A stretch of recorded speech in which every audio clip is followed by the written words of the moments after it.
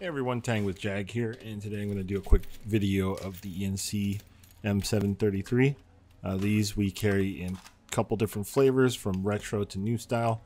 This is the M733 version, which has a carry handle and old school slim handguard.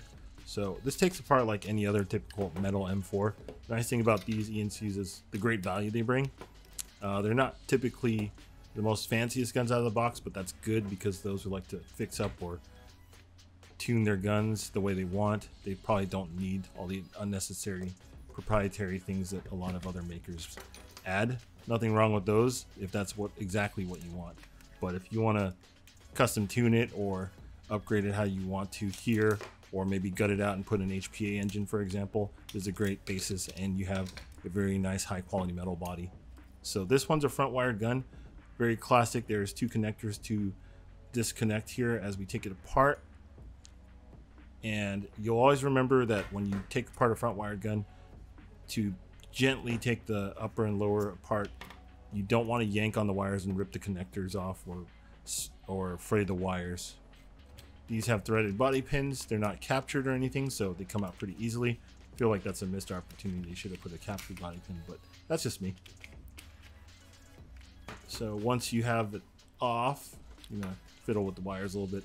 This is just so you don't rip them out. So once you have them off, you'll see that the hop-up chamber and barrel come out.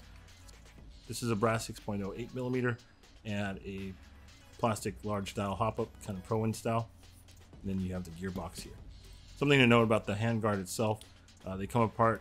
The spring for the handguard is a little bit on the stiff side, so you have to have some hand strength. They don't make it as easy as the typical two-piece handguard type springs you find on cheaper AEGs.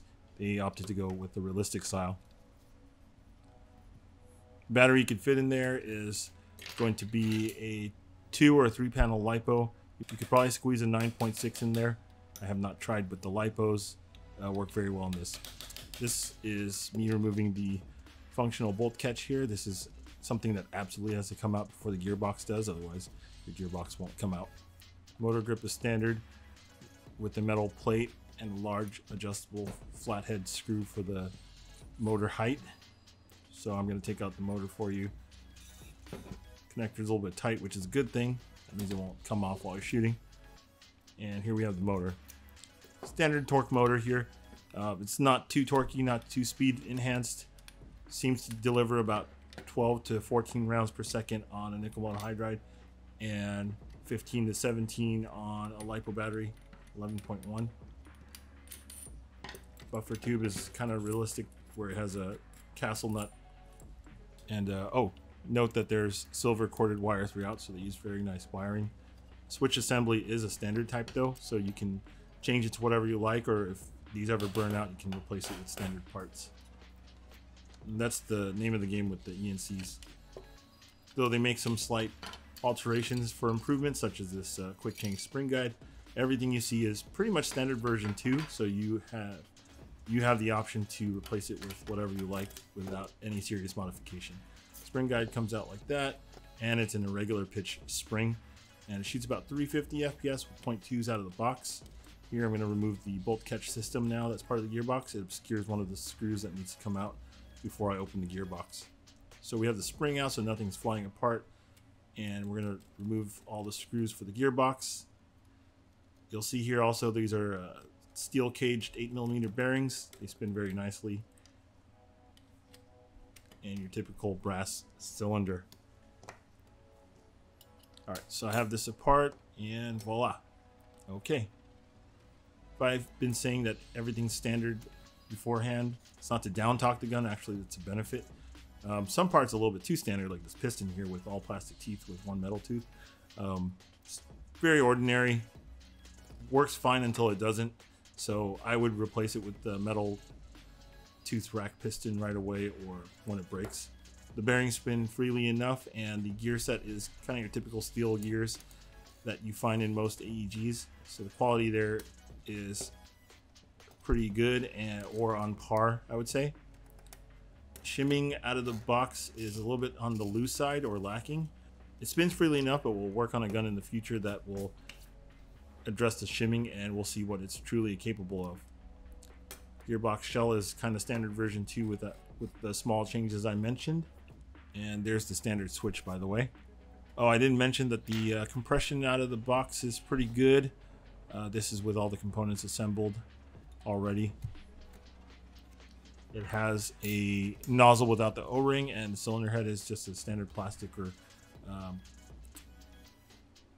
polycarbonate type. So you can, with confidence, change this to whatever you like. You could do CNC branded gears, Siege Tech gears. Everything should go in without a problem. Bearings look serviceable, so I wouldn't change that unless I had to. Which you can go for modified ceramics if you like. Nice thing about this is that everything fits perfectly, so the specs and the tolerances are very good. I hate on the lower grade gearboxes, or the ones that are kind of made on poor tooling, where things just kind of fly out no matter how you put them. This one, you know, my little litmus test is make sure that the trigger can stay on its own with the spring on, and if it kind of just twists itself out, then you know it's just kind of put together kind of meh. So we secure all the Allen screws, kind of tighten the star pattern, or it should follow a star pattern. Then we'll get it back together and we're good to go. So that's kind of the brief overview of what's inside the E&C here. And you can expect that across the board for all the E&C guns we have. The E-324, 326, and 854, that's the Striker model.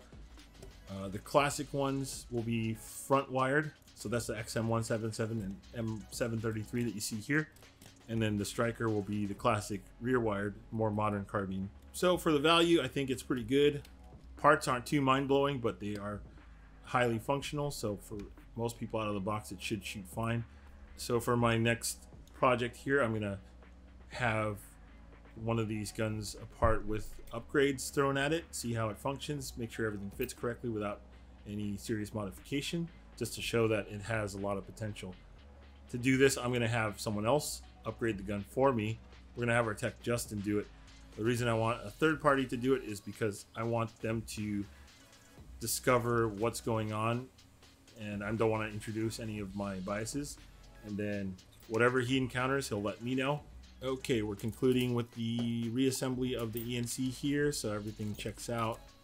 In case you didn't know, the spring guide is kind of like a cross pattern, so if you want to apply some gentle pressure to compress the spring and then turn it like a key, little tiny turn until you see the teeth, then you can let it out. So yeah, just to reiterate, E&C gun, full metal body, very high quality. The build and feel is really good, so they represent a tremendous value for the price point. Inside, it's very good. Obviously, there's some parts that most people would upgrade out of the box. I would prefer probably to upgrade the motor and the piston off the bat, and maybe the spring. But this presents a good opportunity for most of you to upgrade your guns anyways, the way you like. And with the way everything's spec'd out, you should run into no trouble with most aftermarket parts designed for Marui compatible gearbox. And that is where its incredible value lies. I think a lot of the newer manufacturers, they try to differentiate and go their own different directions and make things proprietary, which is good in a way, but bad in a way too. And you know, for those who know what they want or want to do it their way, this is probably the gun for you. And even if you don't like AEGs, the body is very, very high quality. I'd say the finish and everything rivals some of the better brands out there, but for a fraction of the price, you can just gut it out, put your HPA engine, and you'll still be well under the complete cost of some guns that some people gut out these days. So that's my 2 cents on the E&C series guns and the overview here. So hope you enjoyed this tabletop style video. I'm gonna get this completely assembled and put away, and I'll see you in the next video. Thanks guys.